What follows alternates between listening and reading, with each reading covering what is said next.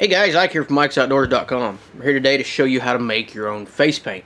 It's New Year's Day, 2017, and I just happen to have a cork laying around from some champagne or some wine or something that my wife drank last night. And this is a good way to make your own face paint. I have always been the kind of guy who wore face paint. I hate wearing a mask. I hate wearing a net over my face. So I've always just wore face paint, except for when it's really cold, and then I'll wear something because I have to keep my ears and my face warm. So with the Duck Dynasty guys getting real popular in the last few years, and it seems like every douchebag on TV's got this war paint that they're selling, and the cost has it used to be like 97 cents for face paint, and now the cost has just went up and up and up, and now there's people out there making these $20 face paint kits, and to me it's ridiculous.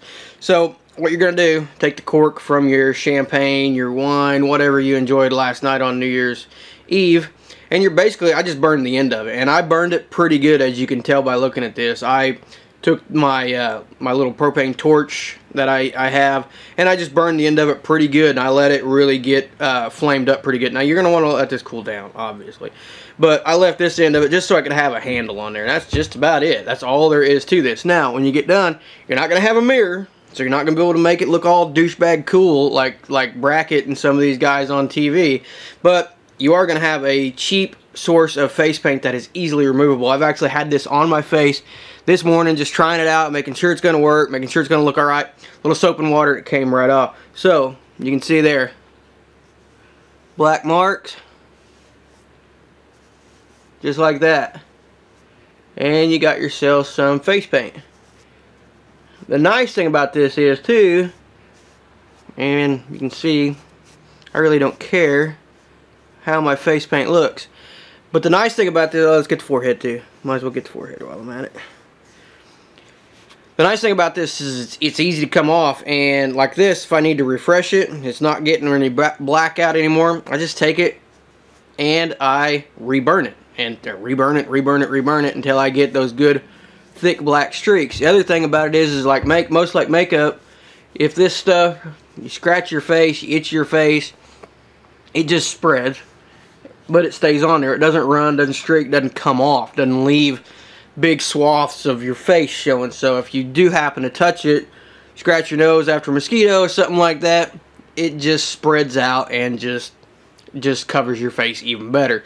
So that's one cheap way of making your own face paint. Again, it's easy to get off, it's comfortable to wear. I don't even realize I got this on, unlike some of the other stuff that you can feel the heavy oils on there, and you can also, when it dries, you can feel it kind of caked into your skin and stuff like that. So this feels pretty good.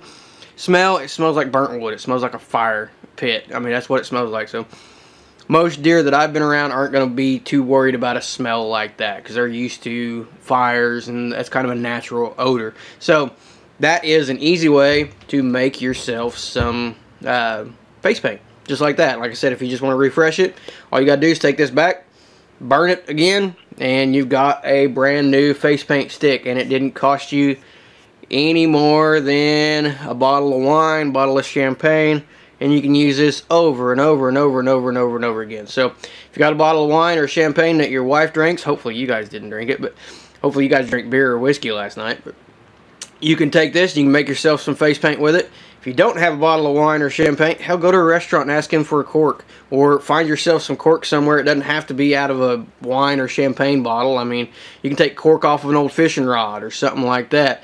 There's tons of ways of doing this, and just about any cork will work. So there you go. There's how you make your own face paint, and this is how your face paint should look. Unlike some of those douchebags on TV.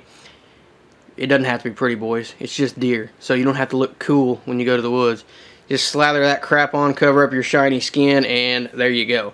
So, for more videos, please check us out at IkesOutdoors.com. Please be sure to like, subscribe, and share, and please be sure to check us out on Facebook under Ikes Outdoors. Thanks for watching, guys.